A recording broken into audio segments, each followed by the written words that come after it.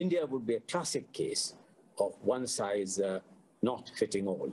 This is because, as you rightly pointed out, that we have gone through successive waves of the pandemic.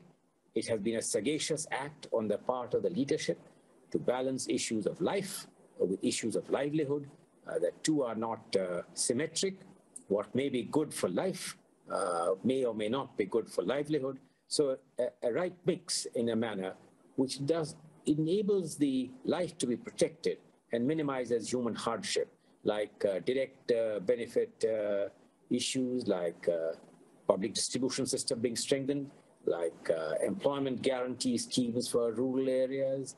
And all that has resulted with a rather sharp, what I call a V-shaped recovery of the Indian economy, to take the last point which you mentioned.